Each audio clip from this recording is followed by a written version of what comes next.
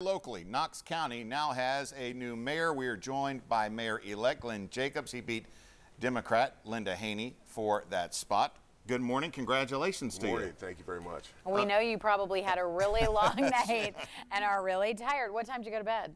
Actually, about midnight. It wasn't too bad last night. It wasn't like in the primary where, we had to wait all night for results this time. Yeah, and you still came in and did an interview with us. I did, on just a actually, few yes. hours of sleep, so we do appreciate it. Thank you, and I know guys. the viewers appreciate it, more importantly.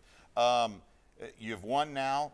What's next as you look towards taking over this seat? Well, the next step, of course, is putting a transition team into place, which have been working on that, and getting my folks where they need to be and hit the ground running. I know you've gotten to know a lot of people through this process, a lot of people who voted for you. What do you want them to know this morning as you approach this new adventure? That I'll do the best job that I possibly can, and I always have the best interests of Knox County first and foremost. And that's been my goal the whole time, is to do what I can to make Knox County the best place that it can possibly be.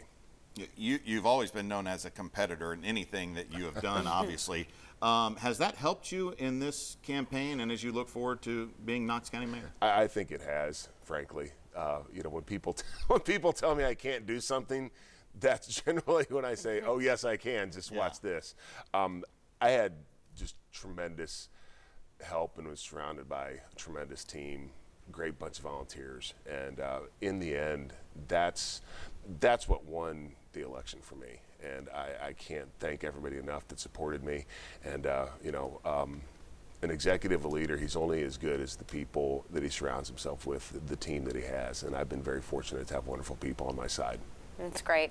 Well, you put us on the map. There were headlines on ESPN. We were getting calls from other stations around the country asking about video of you winning. So good job, and thanks for being here. Thank you, guys. Absolutely. All right. Well, if you missed anything from the election, you can find it on our website. You can see all the results plus statements from the nominees, their positions as they now turn their attention toward the November election.